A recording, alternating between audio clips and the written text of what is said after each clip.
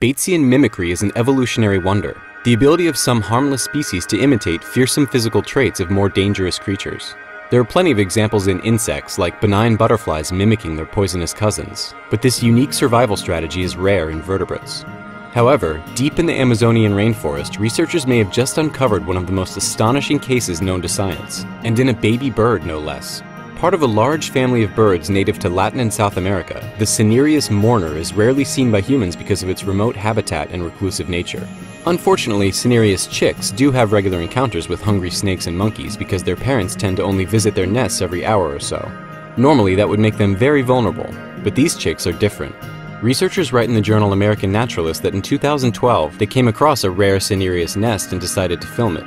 When a chick eventually hatched, they found an unusual creature with flaring, white-tipped orange feathers. When they went to measure the chick, it writhed its body in odd back-and-forth motion.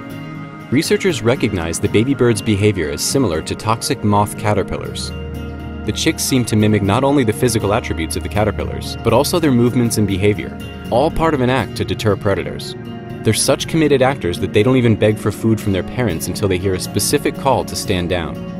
After a couple weeks, researchers say the chick begins to lose its orange plumage, and after about 20 days, the baby Cinereus learns to fly.